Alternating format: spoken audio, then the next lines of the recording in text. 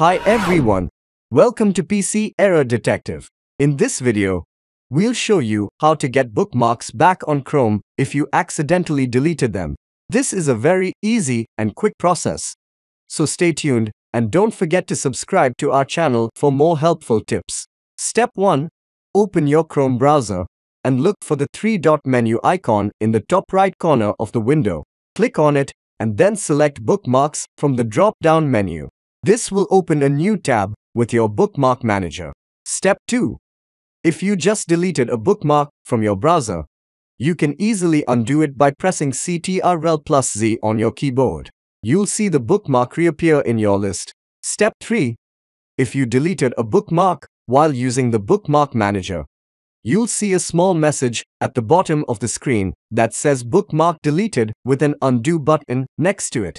Just click on the undo button and your bookmark will be restored. And that's it. Thanks for watching and see you in the next video.